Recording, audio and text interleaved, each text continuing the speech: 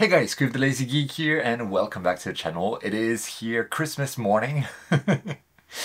And so Merry Christmas. And I wanted to do a very quick video hopefully today about a very often overlooked aspect of cooled astrophotography cameras, which is setting the offset. And I've talked about like the gain setting of astrophotography cameras in quite a bit of depth in previous videos. I'll put some links down below and above if I don't forget. But I have been very loose about what to use as the camera offset. And more than that, I've actually myself been using the offset of my Taupe Tech cameras wrong. And my offset values seem to have been too small. I think I could get slightly better images at literally no cost to myself by simply properly setting the offset of my cameras. And if I'm wrong, then maybe so are you. So it might be something worth checking, just like a little Christmas gift, get better images or slightly better images without needing to make any loss while you're doing so. So I am currently connected to my remote computer on my telescope right now, and we are connected to my Taupe Tech camera with the IMX571 APS-C size sensor. And the camera is cooled to -10 degrees Celsius right now, and you can see that the gain is 100 and the offset is 50. Now the offset is really exactly as its name implies, it's an offset. It basically brightens up the image of the camera that gets off the sensor by just pushing it to the right of the histogram, by basically just like adding a fixed value to all of the pixels, a fixed offset. And so what is the point of adding a fixed values to all of the pixels? It is so that you do not end up with completely dark pixels, which can make like noise reduction and noise processing of your images very difficult to deal with. And those are pixels that contain no information. They just tell us this is a value of 0, that there might have been information in that pixel already, but we lost it because that pixel is clipped to black. And so the offset, by basically putting the whole image, the whole sensor on a pedestal, will avoid this, so we can actually get more information and get better processing in the end. And I've set my offset to to all of my Taupe Tech cameras to 50 because I believe that was kind of like the default offset that I got when I connected to the camera. I'm like, this is fine, right? And by the way, the offset, that pedestal that you put the camera sensor on effectively, or the brightness of your pixels on, the optimal value, or like let's say the minimum value, will differ depending on your gain. So if you ever change the gain of your camera, you will need to also double check the offset. Fortunately, it's very easy to do. And by the way, if you change like high gain mode to low gain mode, or ultra mode on or off, or high full well mode on and off, if you make any of those changes, you will need to change the offset or double check that the offset is properly set. So how do you know that the offset is properly set? Well, in Nina, you can go to the imaging tab, and you can see that I have my histogram here very large. By default, you probably have it as something like this, right, with the statistics in this window.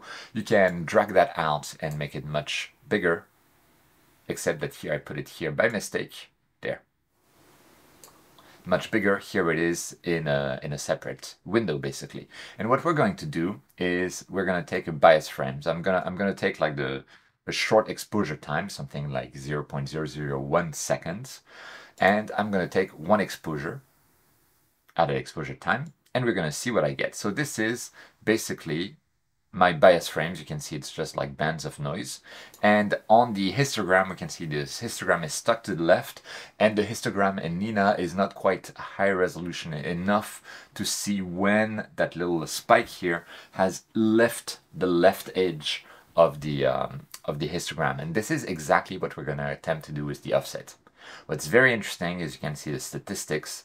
The minimum value here is 0, and there are 13,000 pixels at that minimum value of 0.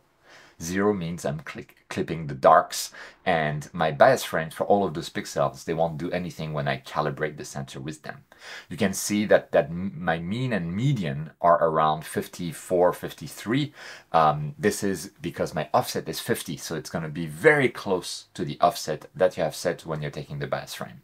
To note, my telescope is outside, and there could be some small light leaks through the off-axis guider, through the filter drawer, etc. So if I take the same image in darkness at nighttime, or with the cap on the camera, I actually get a value that's closer to 51. So I feel like there's a slight light leak going on, but it's not going to affect this example. If you're going to do that, you really want to make sure that you have like the camera cap on, and ideally you are in a dark room, or the camera is like in a dark box or something, just to be sure. So we see we have those pixels with a value of 0. Now, to show you exactly what the offset does, I'm going to go back to equipment and set a very, very large offset of, let's say, 5000.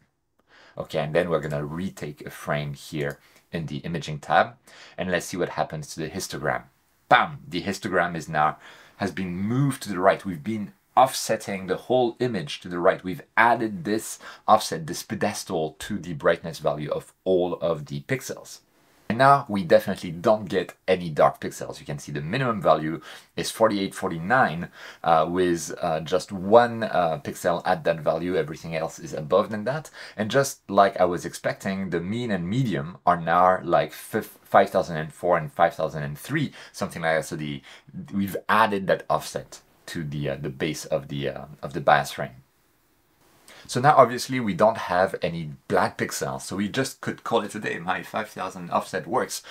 No, because what you're doing when you're increasing the offset is there a very slight tiny sacrifice, which is the dynamic range of your camera. Because now that you're pushing all of the pixels brightness values higher, you're also making clipping the pixels slightly easier. This particular camera, when I look at this histogram, it has roughly 65,000 levels of brightness available to it. And by setting the minimum at around 4,850 here, it means that the maximum, the range between 5,000 roughly and 65,000 is just 60,000. So that's my dynamic range. That is the values, the number of values that I have to play with, 60,000. If I had my offset at 0, the number of values that I can play with are 65,000 roughly. So there is a small tiny sacrifice, but for small values of offset, it really does not matter. So, but here we can see 5,000 is too high. Okay, let's try to set an offset of, let's say, 150. And I'm saying 150 because you can see my offset is 5,000, but the minimum value is 4,850 roughly. So that would be 150 less than 5,000, which tells me like, hey, if I push the whole image by 150, maybe I will avoid minimum pixels at 0. And actually I'm going to do 151, and let's see what happens. So I'm going to go back here and set the offset to 151, go back to the imaging tab, take another image, and now we're going to see, again, as expected, like this kind of mean and medium of 155. And now, while I still have a minimum pixel at 0, I only have like 3 of those, down from 13,000 that we have earlier. So you're definitely on the right track.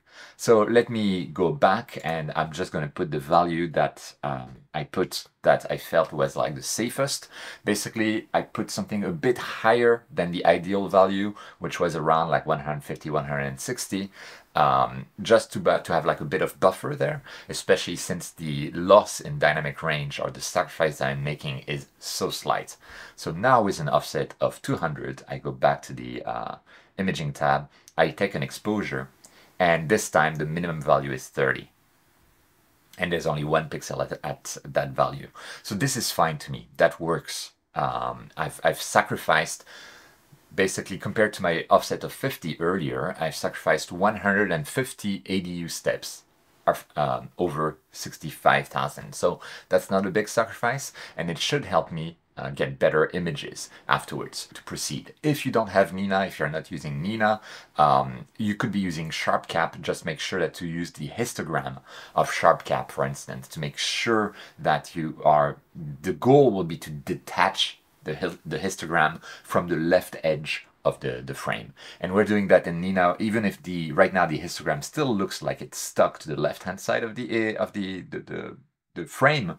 It's actually not. It's just that the histogram resolution that Nina offers is too low for the purpose of this exercise. So I'm using the minimum statistics, which is a perfect indicator, because as long as this minimum is over 0, it means my whole histogram has been like taken off the left edge of my histogram. This is exactly what I need. So once you've done that, you've set your offset, and what should you do next? Well, you need to retake your calibration frames. You need to take your bias frames again. You need to take your dark frames again if you use dark frames. I don't anymore. You need to take your flat frames again with that new offset, and of course you need to take light frames again, and you need to make sure that you use those with light frames that also use that offset. Don't make the mistake of calibrating your new light frames with your old bias frames, for instance, that were taken at different offsets. And before you go to your computer and connect your camera to the computer to do this, and while making sure that you're in a dark room when your camera cap is on, very important step before that is to go down below, click the subscribe button, click the like button, and leave a comment. Oh, that was cheeky of me. I'm sorry about that. But yeah, that's super important because it really helps the channel out. It helps my videos have more reach, and the YouTube algorithm is a very fickle mistress. Is that okay to say? I guess so, whatever. Anyway, thank you so much for watching. I hope this was useful. I also want to give a special shout out to all of my Patreon subscribers and my channel members who truly support me financially as well. It makes a huge difference, and it really lets me keep making those videos. So thank you so much. And of course, thank you so much for watching across this whole year. It's been an amazing journey. Thank you for subscribing. Thank you for commenting. There have been so many useful comments on my videos. It's amazing the amount of information that we have in this community, and I see so many people are replying to other comments, helping each other out, and this is such a positive feedback loop, and I love this. So I always invite people to look down in the comment, even if you're not gonna add a comment, which doesn't help the video, but to read through the comments, because I make mistakes and people point them out down in the comments. There's so many good things that that can be done. And if you're doing some late Christmas shopping, by the way, you may want to use my Amazon affiliate link down below, or any of the affiliate links down below. It's at no cost to you, and it really helps the channel out. But yeah, anyway, that's not the right thing to do right now. It's Christmas morning. I'm just waiting for my wife to wake up. And once that's done, I will open up my Christmas presents. I don't think there's going to be anything astrophotography related this year, but who knows? We'll see. With that, again, thank you so much for watching. Enjoy Christmas, enjoy the holidays, enjoy the new year. Maybe I'll make new videos before then. I don't know. I'll see. Again, thank you so much. Don't forget, whenever you can, to look up at the stars, and I'll see you next time.